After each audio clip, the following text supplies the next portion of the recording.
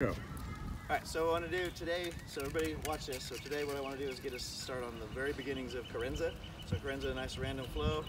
If you're used to individual techniques and things like that, it may be hard. But guess what? You can already do a simple karenza, which is just ones and twos, right? You do ones and twos, and then you start doing your other striking styles that you happen to know, okay? So you could decide to go, okay, I'm going to throw ones and twos, and then I'm going to do banda y banda, okay? Banda y banda, and then back to my ones and twos. So I'm flowing into what I already know, okay? So ones and twos, banda y banda. Ones and twos, banda y banda. And you can change that around too. I got ones and twos, ones, and then I can go to rompida. Rompida, and then ones and twos. And then banda y banda, right? So I can build on that, and then I can even change directions. So now I'm doing figura de ocho, right? Figure eight. So 1, 2, and then I can go back to ones and twos. Okay? So with that, you can start adding on all of your, inserting your different striking styles. So what are some of the striking styles? We already did banda y banda. We already did rompida. You also got taas baba, so up, down, taas baba. You've also got anything where you got a quick abanico, okay?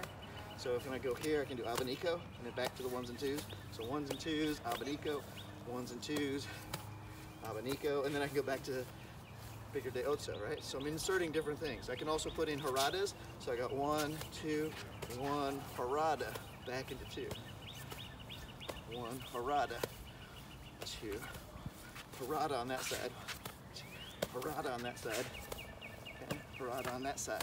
And then I can go put in lots of power for a follow through. So I can go 1, 2, 1, harada, lots of power.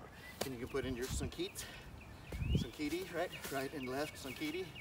And then back to those guys, and then back to those guys, and then back to those guys, and then back to those guys, and then back to those guys, and then here, here, here. And you start mixing it up, okay? Some of the other striking styles that you can sneak in there are dupletes. For me, a duplete is an augmented strike that follows through with a hit. Augmented, hit. Augmented, hit. So ones and twos with that would be augmented. So notice when I do the augmented duplete, it's in the same path as the augmented strike. Whereas if I did augmented strike followed by harada, that would be different. You can also sneak in things like pelantic, right? Pelantic is that double high abanico. So I go 1, 2, 1, pelantic, 1, 2, pelantic, and then I can put a harada, and then down, and then up, you know? So you can start putting things together to make your random karenza and go with that. Let's see, other striking styles. Sneak in, you know, abanico double action low, okay? Abanico double action is 1, 2, 3, 4, right? 1, 2, 3, 4, or the high version, 1, 2, 3, 4. Okay, sneak those in. Any striking style you happen to know, you can work those in. You can also work in just straight thrusts. You can work in puños. You can work in stepping. If you do a big strike or a step in with a tuso and do a big strike, you might want to then start your karenza over on the other direction, right? Once you finish them off, you may switch directions, okay? You can put in strikes, kicks, it doesn't really matter. So anyway, that's some starting points on karenza since we're all isolated. Work on that, just develop your own flow.